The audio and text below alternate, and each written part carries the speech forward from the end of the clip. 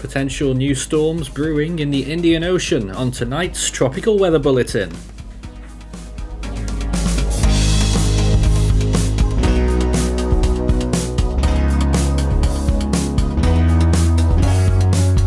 And now the latest around the wide world of tropics.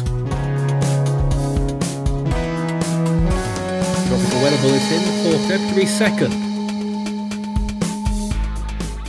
Around the world today, no active tropical cyclones, although you can still see lurking down near the coast of Antarctica now. The remnants of Cyclone still clearly traceable, and a deep extratropical cyclone with a pressure of around 953 millibars and winds of over 60 miles per hour. Into the tropical zones though, it's 119 days until the Atlantic hurricane season begins, and there's no areas of interest, which is good news. Now you may be wondering why there's no satellite imagery tonight. The source that we usually use is currently down. We did have a second source lined up, although we've not fully integrated it into our new template, so sadly we don't have it. Anyway, in the southern hemisphere, these two areas of interest, that 20% in the eastern part of the Indian Ocean near Australia and a 40% behind it in the more open part of the Indian Ocean, and then right down there you can see ex-Cyclone Chiniso, which pummeled the Heard Islands and also Isle Amsterdam and the Kerguelen Islands, French and Australian territories that were affected by that storm. It was near hurricane strength when it blew through there yesterday, extratropical. And in the southwest Indian Ocean right now there is nothing on the radar. It's been a very quiet January, as has been the case in every year of the 2020s so far in terms of landfall threats worldwide. Let's check the satellite imagery, and this is the wide shot showing everything around the globe. Look for the red areas, you'll see them in the deep tropics with those disturbances really. That's where a lot of the rainfall is going on right now, and perhaps one or two little areas over Indonesia too. And Australia now that I look at it on that screen. Now let's take a look at the other satellite imagery closer in now. To the eastern part of the Indian Ocean, you can see both of those disturbances. In fact, you can see three distinct features. On the left hand side is that Invest 94S, 40% chance, and then in the middle there's that small system there that's rotating decently. It's a small system, doesn't have very much time, 20%. On the right hand side, that big bank of cloud, which I reckon will probably develop into a tropical cyclone later on, something that we're looking at towards the weekend.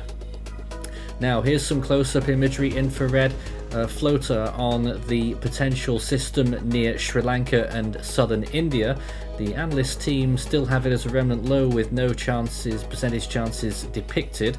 I just wanted to bring this to our attention though. It is still producing good amounts of convection. Rotation isn't really there, and it was moving through northern Sri Lanka there with lots of rainfall. Here's the other system, that Invest, which is looking pretty decent, hooking around there with some very decent amounts of convection, well into the -80s there in those yellow zones. On the right hand side it's devoid of any convection, mainly due to wind shear, so it's halfway there. Check sea surface temperatures around the world. Looking at the Eastern Pacific, first of all, look out for temperatures of 79 degrees or higher. That's the threshold for tropical cyclone development. That's 26 Celsius. I know we've got both scales depicted here. The Atlantic looking okay in the Caribbean zone, but of course we're not expecting anything to form, of course being the time of year. And in the Arabian Sea, temperatures looking okay there as well further east, but it's the southwest Indian Ocean that we're more interested in, with temperatures there well into the higher 20s, up to around 29 degrees Celsius off the eastern coast of Madagascar.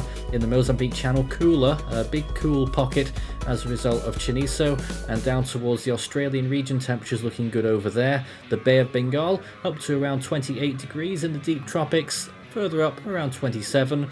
Around Australia itself, temperatures really up off the west coast there, pushing 30 degrees Celsius at least, and towards the Gulf of Carpentaria also 29 to 30, and in the Coral Sea around 28 to 29.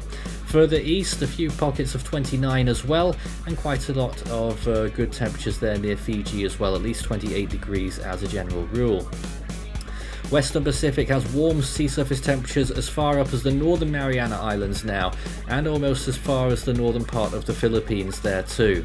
The anomalies are a little bit above average in the Western Pacific. There is still that cool area, the La Nina, still in effect, and still holding on, but it is on its way out.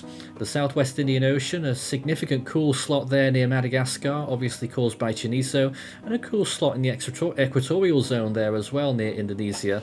And in the South Pacific, that warm pool near Fiji could prove to be important later on in the season. Here's the oceanic heat content.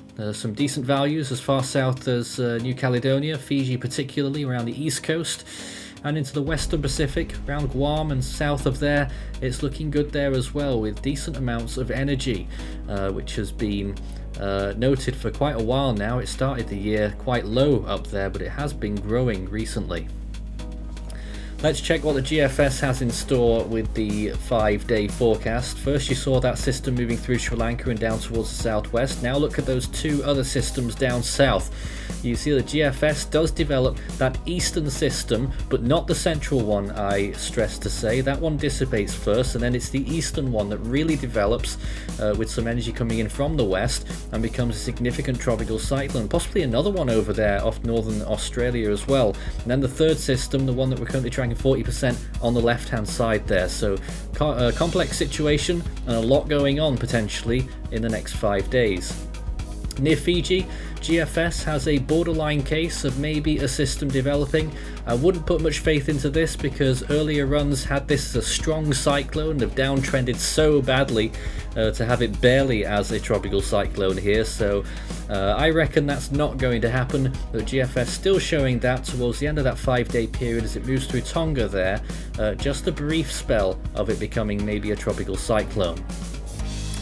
With no real place to look at precipitation charts today, but we'll look at the Australian region and near Indonesia. A few of those land areas will get lots of rainfall in the next 7 days, but most of the massive accumulations will occur out at sea. We are expecting on some of the easternmost islands of Indonesia, rainfall amounts could end up being around 10 inches or more. That's 250 millimeters. But you'll see with some of those rain amounts at sea, up to 30 inches in that eastern cyclone if it comes to fruition. If that was over land, that would be quite severe. That is around 750 millimeters of rainfall, and 21 inches on that western system there that ends up developing. If it does, that is just over 500 millimeters. But elsewhere, we're not looking at any significant rainfall expectations anytime soon. Sri Lanka is pretty much out of the woods. Into the longer range, and you'll see these two other systems. That first one, of course, in fact both of those are the ones we're currently tracking, and you'll see that they both end up not affecting land. The eastern cyclone got quite strong there, significant cyclone, and then that other another system forming near Australia towards the end of that 10-day loop. But that eastern system, that is probably at least a category 3, the western one being a category 1, and then a new system that comes in there much larger off the west coast of Australia, delivering tropical storm force winds over a wide area there. That's the important stuff done. You can take a look at the Force 13 merch store and scan the barcode and it will take you straight there. All of our usual items and our full season and individual storm animations on offer. And our still waiting for Hone t-shirt. Still plenty of time to bag your own. Well, in the silly range, more funny goings on, funny business around the Australian region. Two significant cyclones there, little and large, and that western one, that is still at 94S if I'm not mistaken. It's still going towards the 16th day there. A category 3 peak by the looks of things. It gets stronger towards the end actually, so that one goes on for more than half a month if this model is to be believed. The other system, a much larger one, clears Australia by around the 14th or 15th of February and continues out towards the southwest. Maybe another system starting to form right at the end of that loop there, but just to be sure, that is very long range and I wouldn't put much faith into that yet. But you can discuss all of this and more around the wide world of weather on our Discord server, discord.gg/force13 for tropical and general weather chat. Well, what happened on this day? It was February 2nd, 1992, when we had the peak of Cyclone Ekika, a real oddball in the Central Pacific that I'm sure Central Pacific fans will be remembering for decades to come. A Category 3 peak on this day, who'd have thought it? Well, there it is on that satellite image. That particular image was from the Western Pacific satellite, one of the GMS, I don't know which number, but that was Ekika, the only system that was active on this day in 1992. And looking back to today, the first name on this coming Atlantic hurricane season is Arlene, in the Eastern Pacific, Adrian, and in the Central Pacific, it is still Hone.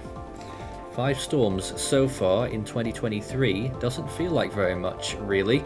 In the Western Pacific, upcoming is Sanvu. In the North Indian Ocean, our next name is Mocha. We are still code blue for Sri Lanka, at least for a little while longer.